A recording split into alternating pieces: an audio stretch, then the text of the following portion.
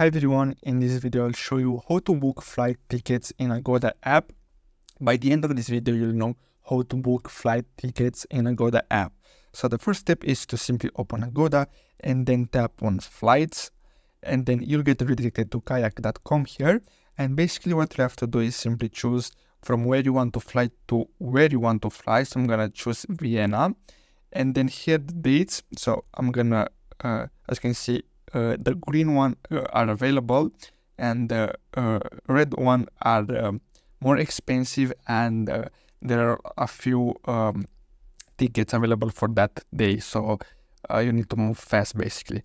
Then simply tap on search, and then they'll give you results and the prices, and then simply tap on view deal.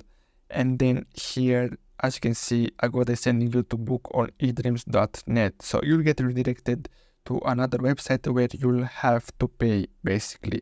And after you pay for your tickets, you can go to my trips and then tap on flights, and you'll see here your ticket, basically your flight. So I hope you found this video helpful. Thanks for watching.